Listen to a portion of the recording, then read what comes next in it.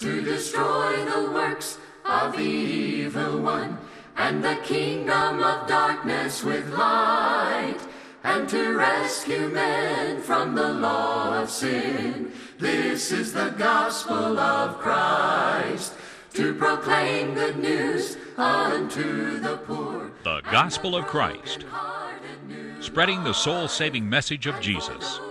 And now, Ben Bailey. This is the gospel of Christ.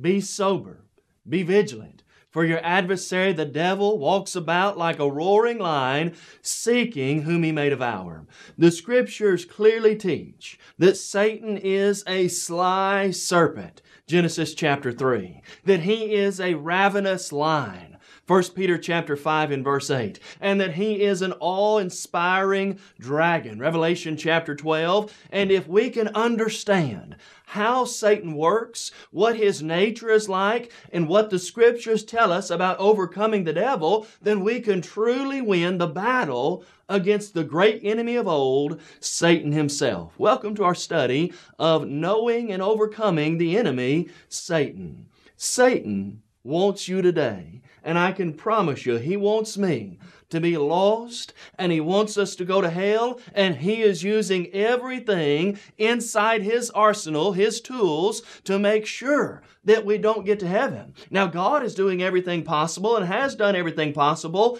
to make sure that we do get to heaven, but it also lies within each of us to overcome the devil and to choose to do what God says. Let's first notice, as we think about knowing the enemy, Satan, how the Scripture describes this diabolical demon. The Bible gives several names to Satan himself. For example, in John chapter 8 and verse 44, Satan is described as the father of lies, a liar. Notice the words of John chapter 8, verse 44. The Scripture says, "You are of your father the devil, and the desires of your father you want to do. He was a murderer from the beginning and does not stand in the truth, because there is no truth in him." Now notice, when he speaks a lie, he speaks from his own resources, for he is a liar and the father of it. I can guarantee you today, if Satan is promising you wealth, if he is encouraging you to seek pride or pleasure in this life, and he sold that to you, I can guarantee you he sold it based on a lie. Throughout Bible history, a multitude of people have succumbed to the devil's lies. In Genesis chapter 3, Satan just took that one word out. God did not really say you die, did he? And because of their buying into the lie, Adam and Eve brought death, both physical and spiritual, to us. Satan throughout history has done this to mankind. And friend, he wants to lie to you, and he wants to lie to me, and he wants to tell us that it's not going to be that bad, that it really won't hurt us, and that a little sin here and there is just like a little white lie. Friend, we've got to realize one of his methods is that he is a liar. Not only is he a liar, he's the father of lies. He's the best liar you could ever imagine. Then in Matthew chapter 12 and verse 24, another biblical term to describe Satan is the word Beelzebub. That is, prince of the devils. He is the chief, the lord, the leader of all the demons or all the devils that have ever existed. Imagine in your mind a band of murderous thieves, a band of people who would go and hurt others and do ungodly things to them, and then imagine the fellow leading that. How horrible, how vindictive, how down to ungodliness he must be. That's the character of Satan. He is not just one of the demons, he's the chief of the devils. He's the worst bad guy you could ever imagine. And friend, you wouldn't want to hang around people like that, would you? You wouldn't want to befriend people like that, would you? When you give in to Satan's tactics, you make him your best buddy. You make him your best friend in some ways. Another biblical term to describe Satan is that he is described as the god of this world. 2 Corinthians chapter 4 and verse 4, that is, the worldliness, the ungodliness, the sin that exists, the humanistic ideas that he has portrayed to so many. Satan's the one orchestrating that, like a master in the orchestra, like the one conducting it. Satan is the puppet master, the god of this world, who is trying to get people to buy into worldliness and ungodliness. You see, Satan knows God is at enmity with the world, and that Christians often are tempted to give into that. The Bible says in James 4 verse 4, adulterers and adulteresses, do you not know that friendship with the world is enmity with God? Whoever therefore makes himself a friend of the world has become God's enemy. Satan is the god of this world. He wants us to give into worldliness because he knows that separates a man from God. Another description of Satan in Scripture is that he is a murderer. John chapter 8 verse 44 says he was a murderer from the beginning. Think about people who have committed heinous crimes. Jeffrey Dahmer, others of that nature who've gone out and murdered multitudes of people. How do we view people like that? Well, we have a great disdain, ethically, socially, for people like that. We want those people to be locked in prison and to stay away from the general population. You see, Satan is the murderer. Genesis chapter 3, you've got the picture of Adam and Eve, and there they are in the luscious, wonderful, sin-free environment of the Garden of Eden. And here comes that slithering, sly snake, the serpent, the devil himself, and he lies to them. He sells them a bill of goods that's not true. They eat of that forbidden fruit, and murder, death, both physical and spiritual, comes into existence. And from that point on, the gates were opened up. Romans 5 verse 12 tells us, through one man sin entered into the world, and death spread to all because all sinned. Adam flung open the gates, and all of us have walked through that path because of our own sin. But Satan is the murderer. And friend, I can promise you today, he wants to destroy your soul. He wants more than anything for me and you to go to hell and to be lost and to never ever be right with God. Oh, here's another illustration of Satan, another biblical name.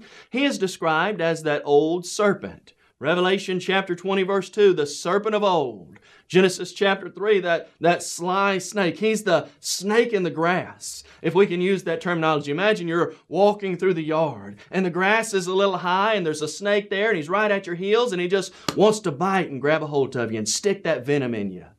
That's the picture of Satan. He's sly. He's deceptive. He lies in wait in a moment of weakness. He wants to cause me and cause you to give in to sin and to be lost. Another term that is used to describe Satan is that he is the adversary. I want you to notice the words of 1 Peter chapter 5 and verse 8. The Scripture says, "Be sober, be vigilant, because your adversary, the devil, walks about like a roaring lion, seeking whom he may devour." The word Satan itself means adversary. When Jesus said to Peter, "Get behind me, Satan," he wasn't identifying him as Satan in the flesh, but he was saying to Peter, you've taken an adversarial role. You're now playing the opponent not on my side. How true it is that Satan is the archenemy. He's the adversary of God. He's the adversary of righteousness, and he's our adversary today. And friend, we do not need to treat him like just a good old boy, like he's not that bad. We need to realize how diabolical Satan is. Another term, and this is probably one of the more popular terms used to describe Satan in Scripture, is the word devil. It is the Greek word diablos. It occurs 38 times in the New Testament, and its literal root meaning is slanderer. Now, do you like to be around people who slander others, who've always got to tear people down, who've always got to be saying something bad about others to lift themselves up and to make themselves look better? That's the kind of people we don't like to be around. Nobody wants to hang around others like that. They're unkind, they're abrasive usually, they're always in the objective case, in the kickative mood, if we can use that language, and Satan's like that. Satan is the slanderer of God. Did God really say, Look at how he begins to slander God. If you're the Son of God, throw yourself down, for God has said. He won't allow anything to happen to you. He slanders the Word of God. He slanders righteousness. And by making sin look so appealing, he tries to slander the Christian life that has been set before us. But as we think about Satan, let's also today realize what Satan's goals are and how he works among men. Not only do I need to come to Scripture and see who Satan is, but I need to understand how is it that Satan's going to work and what is it he's trying to accomplish. One of Satan's main goals is to undo God's work, to undo the good, the righteousness, and the holiness that God has set before man. Notice the words of Mark chapter 4 and verse 15. The Scripture says, "And these are the ones by the wayside, where the word is sown. When they hear, Satan comes and immediately takes away the word that was sown in their hearts." Here you've got the parable of the sower, and he goes out and he sows that seed, and it falls on 4 different soils, and the ones by the wayside. Who is it that came and took that word out? Satan is there waiting to put something in its place and to extract that good word from their heart.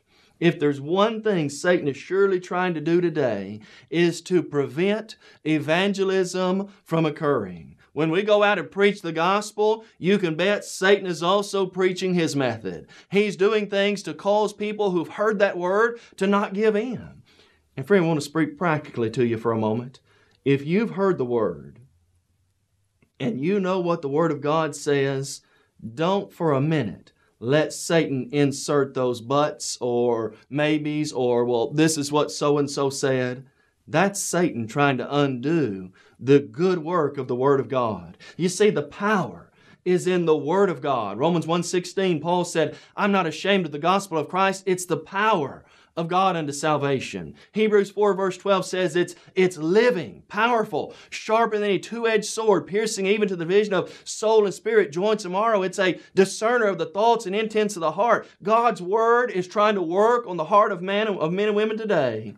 But Satan is there picking it out and trying to replace it with something else. So know that Satan wants to undo the good work found through the Word of God. Well, what's another one of Satan's goals? Satan wants to make men and women renounce God. Do you remember Job? Job was a blameless man, upright, one who feared God and shunned evil. But then a litany of bad things began to happen to Job. He loses his wealth. He loses his children. He loses his health. His wife tells him to curse God and die. And in Job chapter 2, verses 4 and 5, we learn Satan wants men to renounce God. Satan says, in essence, you take away his health and he'll renounce it all. He'll renounce you. He'll renounce everything. That's exactly what Satan wants us to do today. When trials come into our life, when difficulties arise, when something happens and it brings me to my knees, what does Satan want me to do? He's wanting me to look up into heaven and say, God, why'd you let this happen? God, why are you bringing this into my life? You're to blame for this. And oftentimes people buy into that. But here's what we also need to realize. Let no one say when he's tempted, I'm tempted by God. For God cannot be tempted by evil, nor does he himself tempt anyone. James chapter 1, verses 13 through 15. I know Satan wants to make men renounce God, because in Matthew chapter 4, verses 1 through 11, he tried that on our Lord and Savior Jesus. All these things I'll give you if you fall down and worship me. He took him up on the temple, the pinnacle of the temple. Here are stones, turn them into bread. Throw yourself down. All this he wanted Jesus to do so that he would give himself to the devil.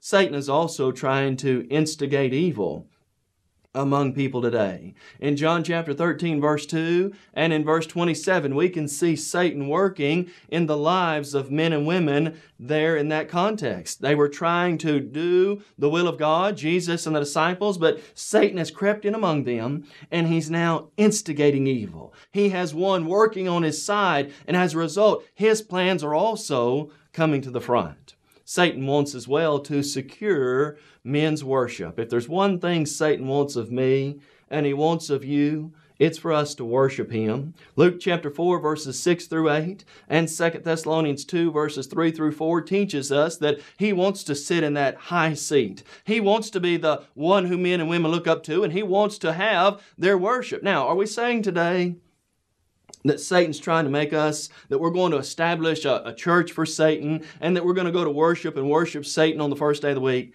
Satan knows. He's too sly to know that men and women won't necessarily do that. But here's how He gets us to worship Him. Jesus said, seek first the kingdom of God, Matthew 6:33.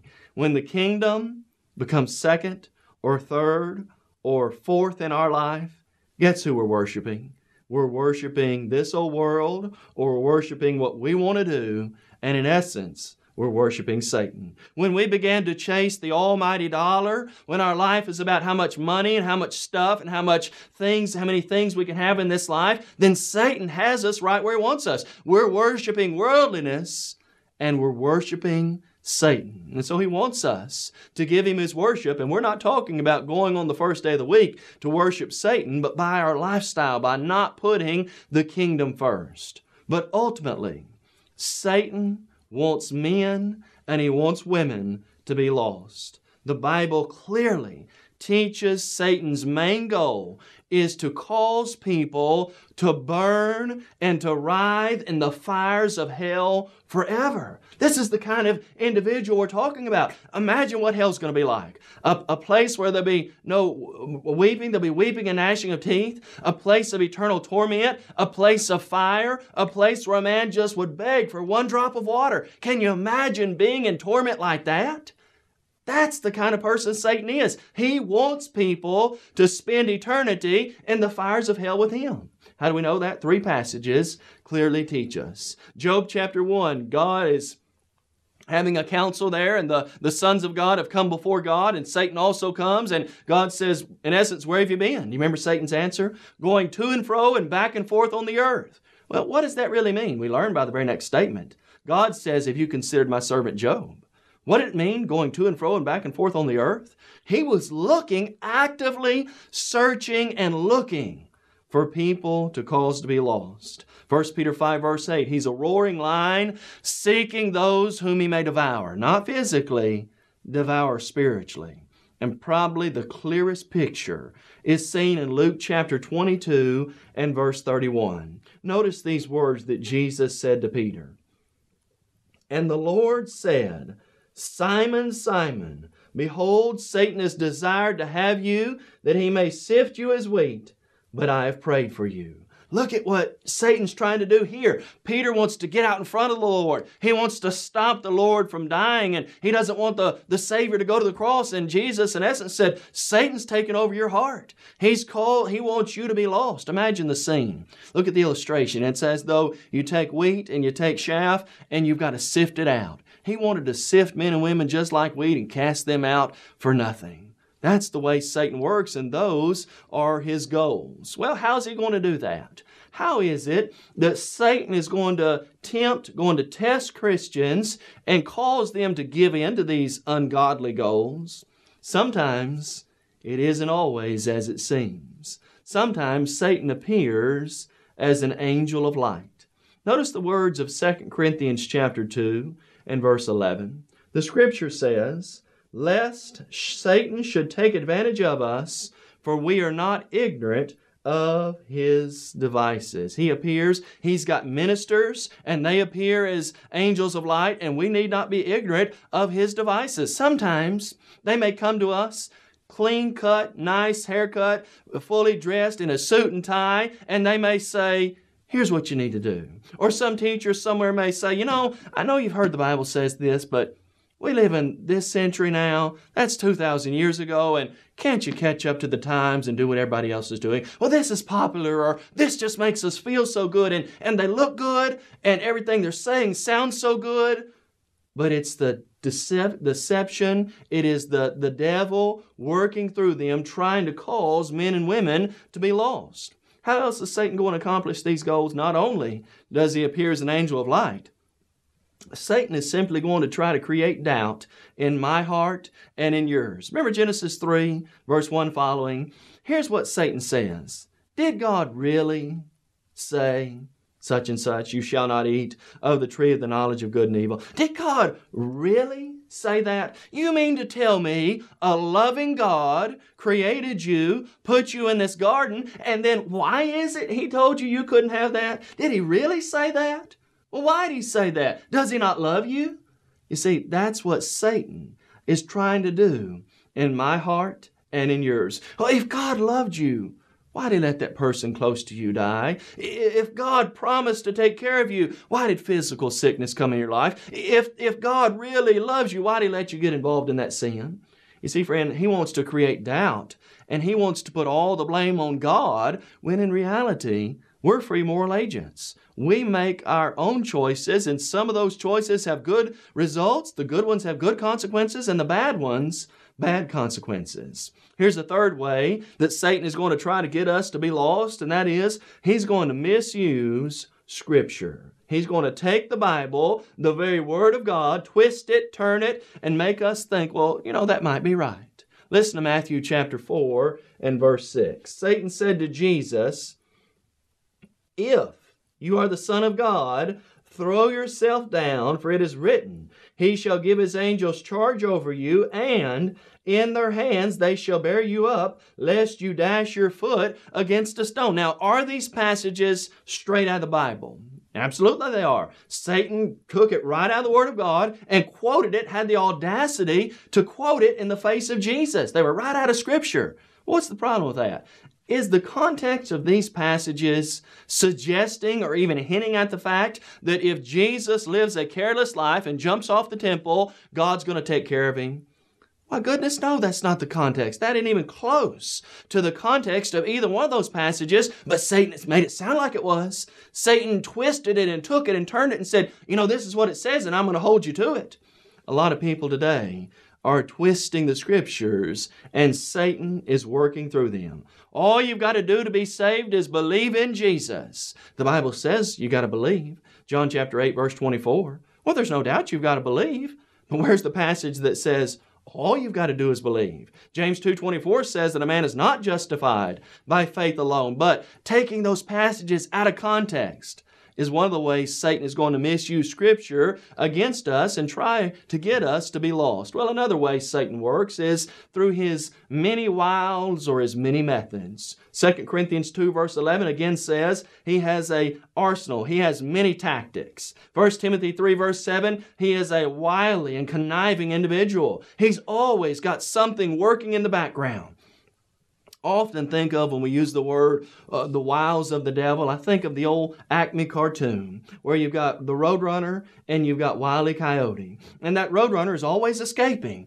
But Wile E. Coyote, he's always got some Acme product in the background, in the works, trying to catch that Roadrunner. It may not work this time, but he goes on to the next one.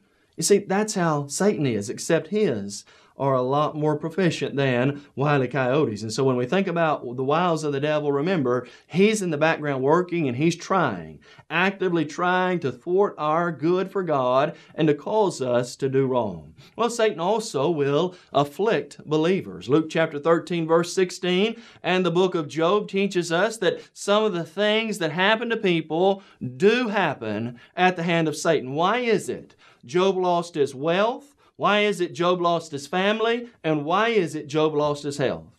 Satan was the puppet master, the orchestrator behind all of that. Sometimes Satan does cause us to be afflicted to get us to lose faith in God and to give up.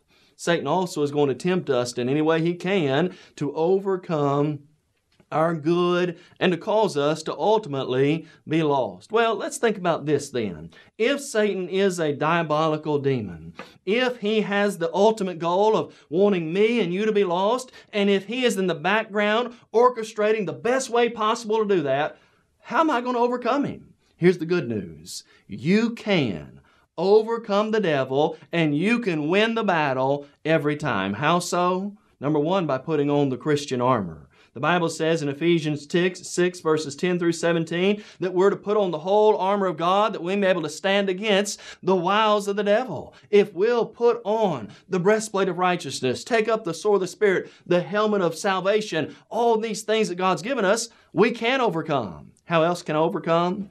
by my faith. 1 Peter chapter 5 verse 9 says, resist him steadfast in the faith, and he will flee from you. We can defeat the devil by overcoming him with our trust in God, our faith in the Word of God, and knowing that God will help us. And the good news again is, you can and you must overcome the devil. I want you to notice a beautiful passage that gives every child of God great hope. It's found in Revelation chapter 12 and verse 11. Notice these words. The Bible says, and they, Christians, overcame him, Satan, by the blood of the Lamb, by the word of their testimony, and they did not love their lives unto the death. They had the sacrifice of Jesus, the blood of the Lamb. They had the word of their testimony, which we now have as Scripture, and then they did not love their lives unto the death. They had self-sacrifice. Sacrifice of Christ, Scripture, and self-sacrifice is how I can be sure there's a threefold method, foolproof method, by which we can overcome Satan. Friend, is Satan wreaking havoc in your life and in mine? Has Satan been living in us, working in us, and causing us to be lost? You can be sure today he is doing everything possible to get me and to get you to give up on God and to lose our salvation, and ultimately he wants us to spend eternity in hell, in the fire and pain of hell with him. Don't let Satan do that to you. If you've never obeyed the gospel, more than anything, you need to start winning the battle against Satan by becoming a Christian. What must a person do to become a Christian? The Bible teaches you first have to hear the Word of God. Romans chapter 10 and verse 17. Having heard that Word, having recognized this is the power unto salvation, you then must believe that Jesus is God's Son. Jesus said, unless you believe that I am He, you'll surely die in your sins. John 8:24.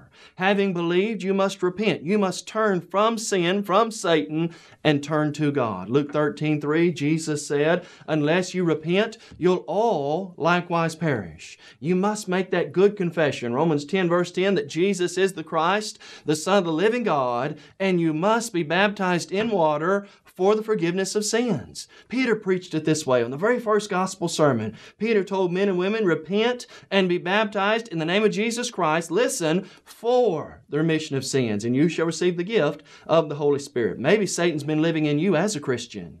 You also need to repent and make that right. But listen carefully today. Don't let the devil have his way with you. Put your trust in the gospel, and you can and must overcome the devil.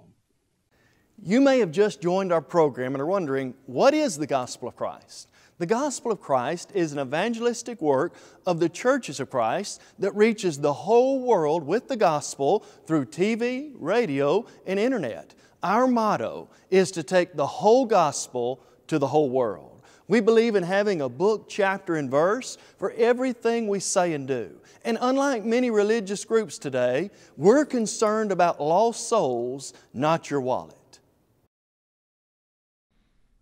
We encourage you to visit thegospelofchrist.com for a host of Bible study materials as well as audio and video copies of our lessons. If you would like to have a copy of today's lesson, please visit our website and fill out a media request form, or you can email us at mail@thegospelofchrist.com. Call us toll-free at 1-855-458-3905 or write to us at P.O. Box 788, McMinnville, Tennessee 37111.